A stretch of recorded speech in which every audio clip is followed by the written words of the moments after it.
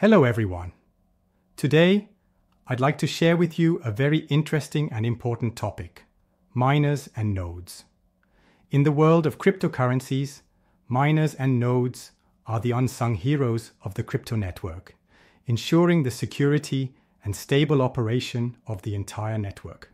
Today, I'll explain the roles of miners and nodes in the simplest way possible and illustrate how they support the cryptocurrency network through real-world examples. Next, let's take a look at what a node is. A node is a computer running in the blockchain network. It stores and propagates a complete copy of the blockchain.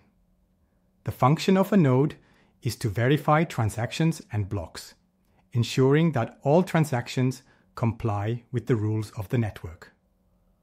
The presence of nodes makes the blockchain network decentralized, without a single point of control, thereby enhancing the security and transparency of the network.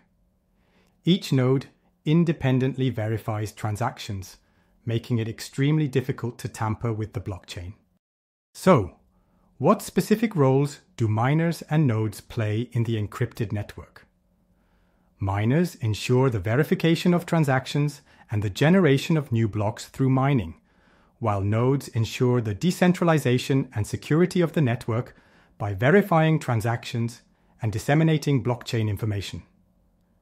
Without miners, new transactions cannot be recorded and confirmed. Without nodes, the entire network will lose its decentralized characteristics.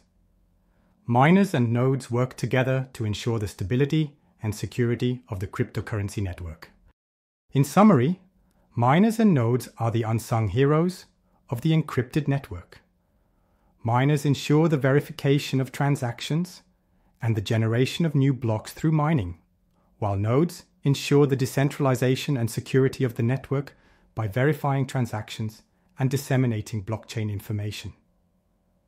Understanding their roles can help us better comprehend the operating mechanism of cryptocurrency networks. I hope today's sharing will enable you to have a clearer understanding of miners and nodes. Thank you all. I hope today's sharing will give you a deeper insight into the functions of miners and nodes.